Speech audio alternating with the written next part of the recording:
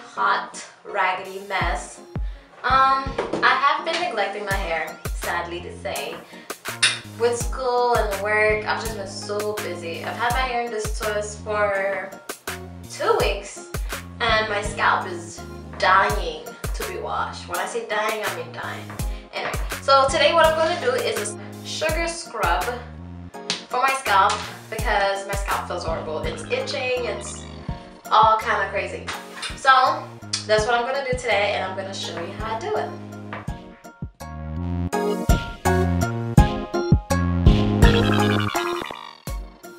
Okay, so what I'm going to use for my mixture is brown sugar, and that's the one I'm using. I got this from Walmart. I'm going to use extra virgin olive oil. I am going to use tea tree oil. That's the brand I'm using. And honey. Oopsie. And honey, so that's what I'm gonna use.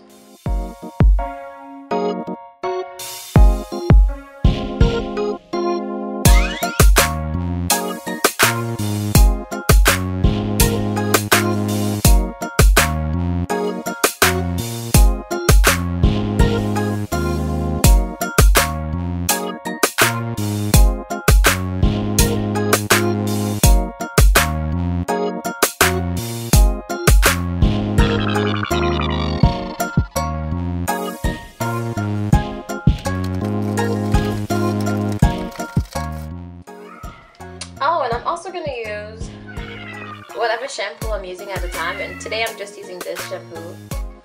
I don't have a particular shampoo that I use. I just have all of these at home that I'm trying to get rid of, so yeah. I'm going to use 1 tablespoon of it in there, just to clean my scalp.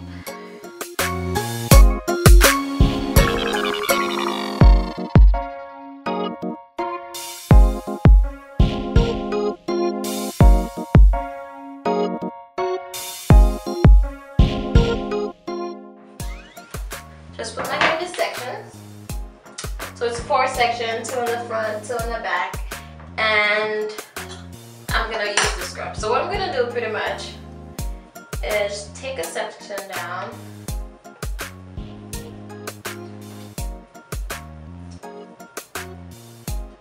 and then take the twist down, obviously.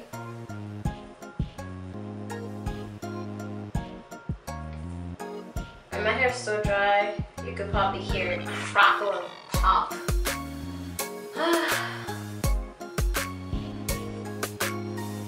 Alright, so I just did my finger right in there and put it right on my scalp.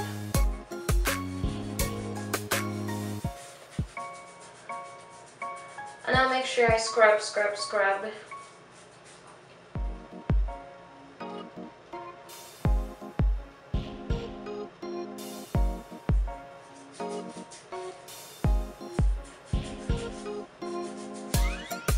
Oh, this thing feels so good.